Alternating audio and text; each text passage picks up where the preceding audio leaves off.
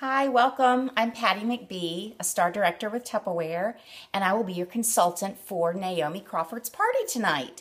So I wanted to just let you know what's going to happen. I'm going to go ahead and post. This will be the first post, and then I'm going to number each separate post. There might be a video there. There might be a challenge for you to answer a question.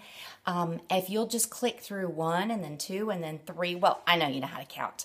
And then at the end, which is at 9:30, you can go ahead and place your order. And at 10 o'clock, I will go ahead and do a drawing for a $50 bag of surprise pack of Tupperware, and you will want to have that. So I want to tell you what I went ahead and made before the party tonight so that I'd have a little snack. So I went ahead and mixed up a box of chocolate food cake and Devil's Food chocolate cake. There you go.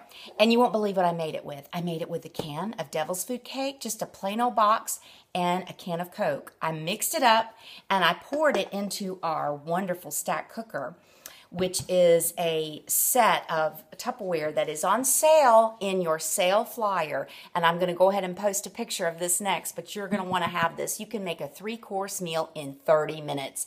And the most fun part is you can make a cake in your microwave and it tastes good. So here is the finished product. I cooked it for 8 minutes on high in the microwave.